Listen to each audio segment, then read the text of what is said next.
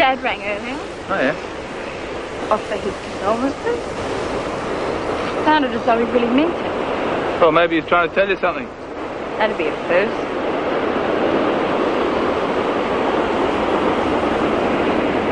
I keep expecting to see him come running out of the water with his surfboard, telling me such a horrible dream.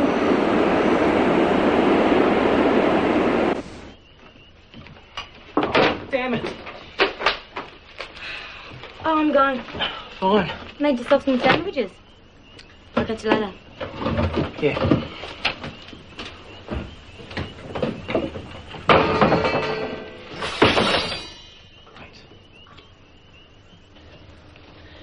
Well, I must admit, after what Frank said, I assumed it was all off. Well, I have a mind of my own.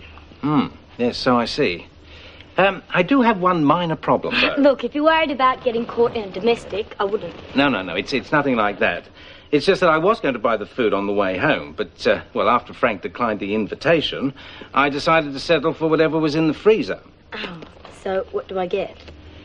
Well, there's lasagna, or there's, lasagna. I might have the lasagna. Oh. Thanks. I'm sorry, but when you're a bachelor, you become somewhat of an expert in no-hassle meals. You used to have a go at us for saying that. What? Saying what? Hassle.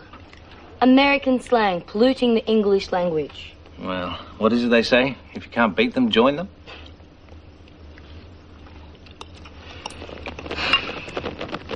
It's pretty quiet around here. Yes, it can get a bit quiet at times. Well, if you keep dishing up meals like this, I might invite myself over again. I wonder who that could be. I'll get it.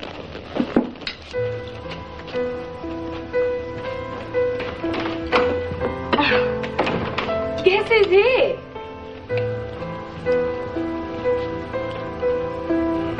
Frank, you're just in time for dinner. Pip, you don't know anyone looking for part-time work at all, do you? You know, with Alf leaving the diner and that. Since when has Alf been leaving the diner and that? Well, you know what the obstetrician said. Nothing strenuous. Oh, setting tables and pouring the odd cup of coffee hardly constitutes strenuous. Not to mention being able to get away from the nag here for 5 minutes. I'm sorry, Alf, but this is one time I'm putting my foot down. One time. Equality of the sex is a wonderful thing, isn't it? Yeah, well, I just want everything to go smoothly. And your time's getting closer and closer, love. And let's face it, you know, spring chook. Thank you very much. Got to have lots of rest and no exertion. Alf, having a baby is not an illness, you know. I might be a bit tired, but I'm perfectly fit and healthy, despite my advanced age. Good, you're a stubborn woman, Alf. The doctor said you got to rest, and that's the end of the story. Oh, can I interrupt? If you don't mind, Elsa, I'd like to help you out. Well, that'd be beaut, Pip, but what about young Christopher? Oh, I'll take him with me. He's past the crying stage, almost. You're on. Who am I to argue? Well, that's settled then. Which brings us back to the living room. So what do you reckon? It's okay. Okay, come on. It makes our place look like a kennel. There's nothing wrong with our place. Oh, that a bomb couldn't fix. I'm not trying to sway you, Frank. It was Bobby's idea to have a look around. Yeah, well, thanks for the dinner, but we'd better get going. What, can't I offer you coffee? Sorry, we've got to get back. Why? We just do. Yeah, so cosy in our old caravan, we can't stand being away from it.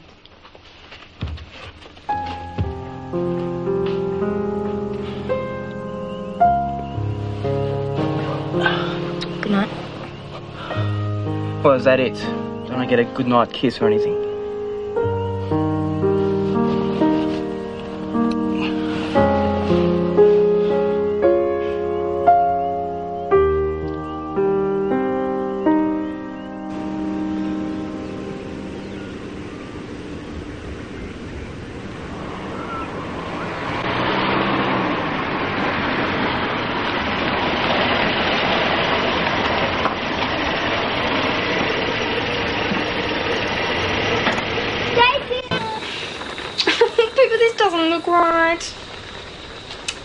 Curdled. You must have added the lemon too quickly. Oh, what am I supposed to do now? We can't eat this. I say say you throw it out and start again. Grace, here I am trying to... Tom and I had been talking about taking on another child. Well, we decided against it, but now she's come up with someone. Who is it? Well, we don't know much about him. He's a 16-year-old. Miss Malloy says we're pretty much his last chance. If we don't take him, he could end up in a remand centre. Well, as far as I'm concerned, it's up to you, but it sounds like a bit of a tough case. Certainly don't make things easy for yourselves, do you?